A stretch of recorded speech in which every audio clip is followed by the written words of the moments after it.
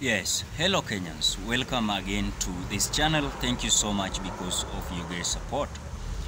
Now there's an issue in HOMABAY County when it comes to the gubernatorial race between now Gladys Wanga and Kidero, who the other time.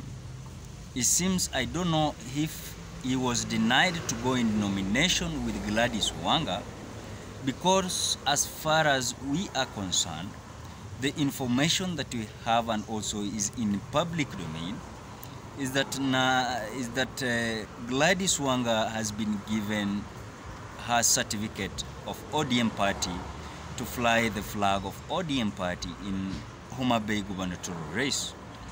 But today, Evans Kidero, the former governor of Nairobi County, has been declared and has been cleared by IEBC to run for the gubernatorial race of HOMABAY County with an independent ticket.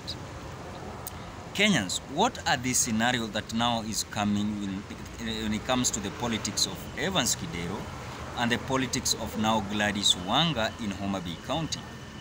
There's only two scenarios that now is going to happen. Number one is that now the competition between Evans Kidero and Gladys Wanga is going to be very stiff.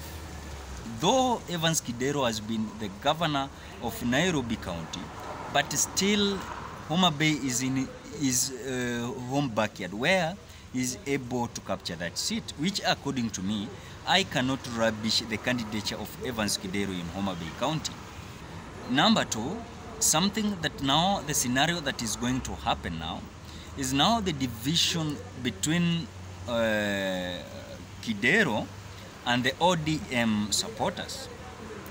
So without wasting time, we want to try to analyze these scenarios that now is going to happen, and the way now Evans Kidero is edging and is like now fighting the RAILA'S choice when it comes to the gubernatorial race of HOMABAY County. So number one, Kenyans, are you seeing that there is now division that is going to come up between now Evans Kidero supporters and now the supporters of Gladys Wanga? And this now is going to happen like this. Now ODM has already given Gladys Wanga the ticket to carry the flag of ODM in this gubernatorial race. But now Evans Kidero is now also being given an independent ticket, where the other day, I think he was denied to go to the nomination of HOMABAY County.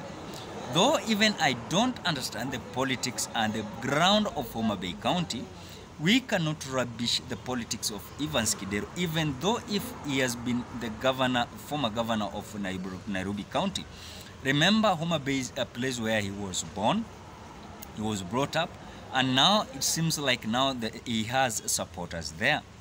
Now the politics of Evans Kidero with independent ticket, though he's going to campaign for Raila candidate, you know the way now Evans Kidero has come out, is not now rejecting RAILA'S presidency.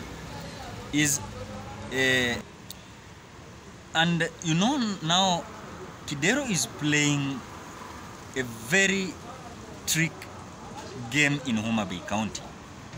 Why am I saying this? Because now Evans Kidero is not rejecting RAILA'S presidency. He's supporting RAILA'S presidency, yet is going and running for the gubernatorial race in HOMABAY County with an independent candidature. Are you seeing this scenario now going to affect Gladys Wanga's candidature? Because yes, Gladys Wanga is the women rep of HOMABAY County. He has already been endorsed to run for the gubernatorial race with ODM party, which according to me, Gladys Wanga is having supporters. And these supporters, they are mainly ODM supporters. So now, when it comes to now Gladys Wanga having his supporters, then Evans Kidero supporters, and again Gladys Wanga is campaigning for RAILA'S presidency, Evans Kidero is fighting and supporting Raila Amolo Odinga's presidency, one thing that Kenyans we must understand is that now when it comes to the voters of HOMABAY, there is no effect when it comes to the votes of Raila Amolo Odinga. Because Kenyans, you can bear me witness, Raila Amolo Odinga's votes will be counted. But the votes that is going to be divided, these are votes that are in HOMABAY County between Gladys Wanga and Evans Kidero. And I'm seeing this race, the way is going to be stiff. Because now it's going to be between Kidero, Independent, Gladys Wanga, ODM Party. Because the other time, John Mbadi has already exited this race of HOMABAY gubernatorial race. But I don't think, if now Gladys Wanga will just walk on an easy path to garner these all votes to be the governor of HOMABAY County, it's gonna be hard for her. And the game of Gladys Wanga is as if is being blocked by the candidature now of Evans Kidero. Second thing, Kenyans, are you seeing that now Evans Kidero is coming with a criteria to block Raila Amolo Odinga's choice? Because Raila, and of course this choice of Raila Amolo Odinga is gonna be fighted. My reason depends like this. Now the forces that now is coming, John Mbadi, the other time, was fighting Gladys Wanga in HOMABAY County to ensure that he was going to capture this seat. But Kenyans, the scenario that is coming now out very clearly is that now the forces are coming between John Mbadi and Evans Kidero. It's like they're now joining hands together to ensure that they're going to fight Gladys Wanga, which according to me, the choice of Raila Amolo Odinga's when it comes to the gubernatorial race of HOMABAY County, and that is Gladys Wanga, is being fighted when it comes to this race. Which according to me now, these supporters are being as if they're being diverted from now ODM. Yes, they're going to support Raila. But now they're going to be diverted from ODM party to independent candidate. And that is Evans Kidero. Which according to me, I can agree that I don't know the politics of HOMABAY County. But this is my suggestion and my opinion. Is like now, this fight of Evans Kidero and now Gladys Wanga is going to put HOMABAY on a stiff competition. So we are waiting time to tell the truth of the matter to come out.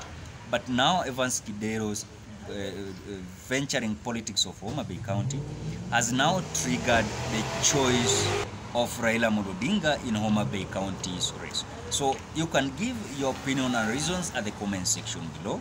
The way you think, are you seeing Evans Kidero triggering the race of HOMABAY County and Raila Amolo Odinga's choice, Gladys Wanga, to changing the voters' mind to independent? Are you seeing like that? So if you're a visitor, ensure that you subscribe, you put on the notification bell, that when we upload a videos, you get notified automatically by YouTube. So thank you so much. God bless you. Till next time. Bye-bye.